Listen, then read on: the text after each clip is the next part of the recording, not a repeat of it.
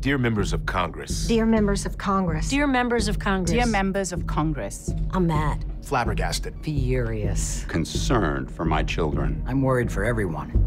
Motherfucker.